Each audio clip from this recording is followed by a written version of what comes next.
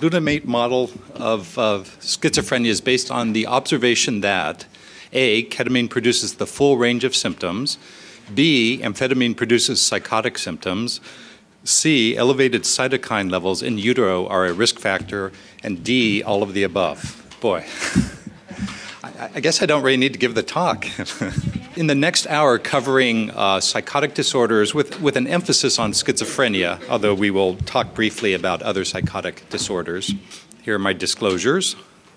So the objectives for my talk will be, first we're going to cover the DSM criteria for schizophrenia, then talk about the risk factors, including genetics, the course and prognosis, and then we'll end with etiologic models, neurodegenerative, neurodevelopmental, and biochemical models. So this is a lot of material. I will go as quickly as I can, but just rest assured that all the information is in your syllabus. So to start, just make sure we're all on the same page. One, to define psychosis. So psychosis is just an impairment in reality testing, which can be caused by a number of different deficits in mental processing. So primarily delusions, which again are the fixed false beliefs that patients hold despite overwhelming evidence to the contrary, hallucinations, which can occur in any modality, perceptions in the absence of any actual environmental stimulus, and then disorganization. And so we'll be talking about these again. But these are the three psychotic symptom categories, all of which can cause a person to lose reality testing. Our current concept of schizophrenia really dates back to Kraepelin, a German neurologist who coined the term dementia praecox. And looking in hospitals in which patients were impaired in various ways, he noticed one group of patients who were psychotic, who had continuous illness and a sort of steady deteriorating course in the absence of mood components. So Kraepelin identified these patients as dementia praecox, and the current DSM concept of schizophrenia is very true to Kraepelin's original observations. Bloiler then followed with adding sort of another element to it, and he's famous for the 4 A's, conveniently translated from the German into autism, ambivalence, loose associations, and flat affect.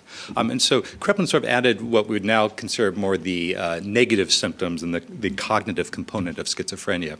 And our view today is pretty much a combination of these two early views.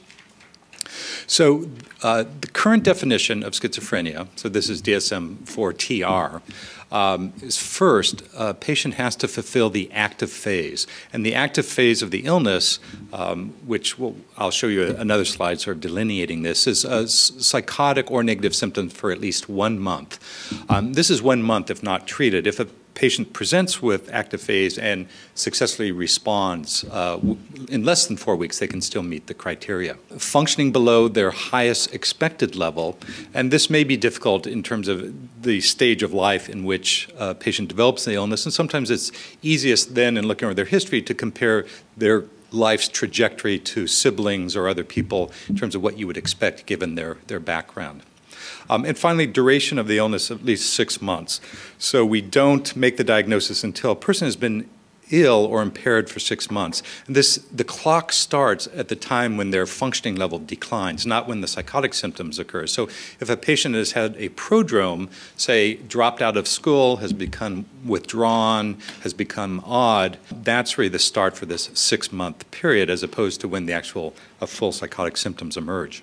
So first, to define the active phase requires 2 psychotic or negative symptoms. So either the presence of delusions, hallucinations, disorganized speech, or grossly disorganized or catatonic behavior, or negative symptoms. So 2 of those. The one exception being that certain forms of delusions and hallucinations are considered so classic, the presence of only one of those meets the criteria.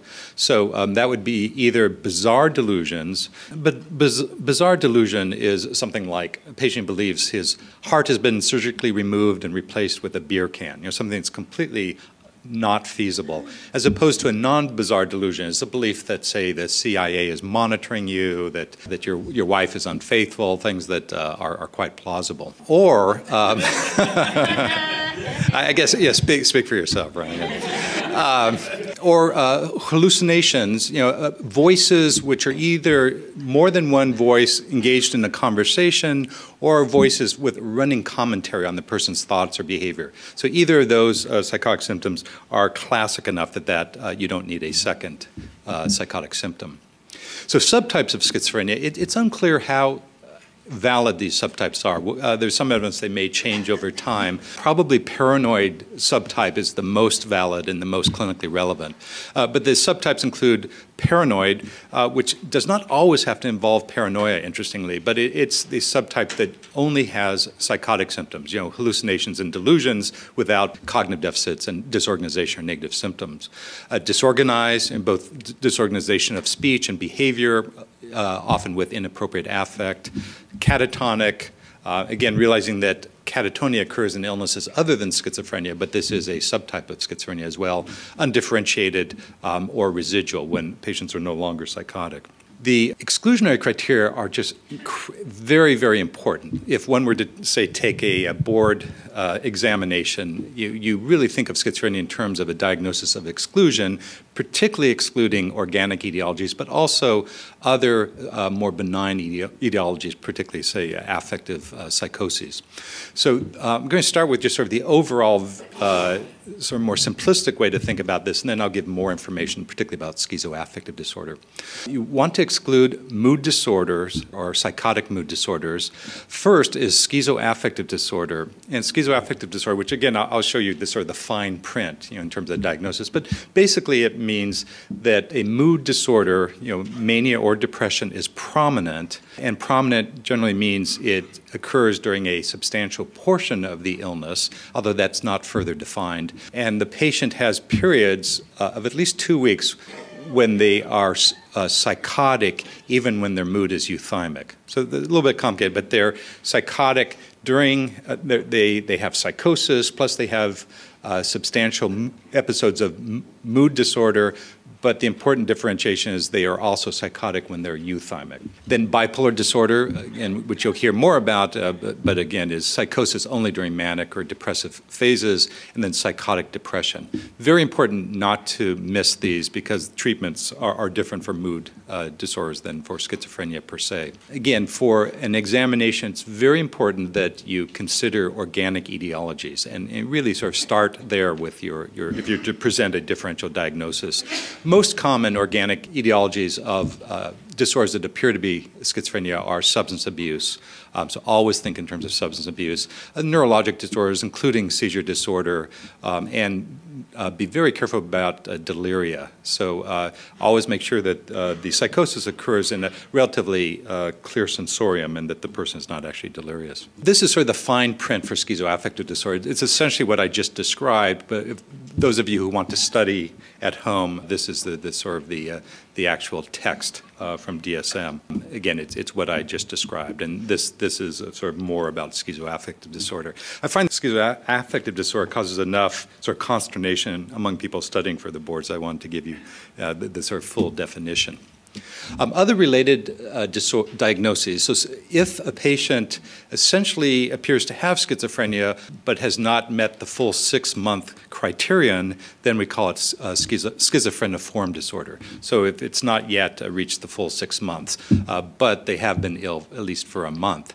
If a psychosis that lasts less than a month, there's sort of this historic diagnosis of brief reactive psychosis. The causal relationship to a traumatic event is no longer really considered part of the definition or necessarily valid.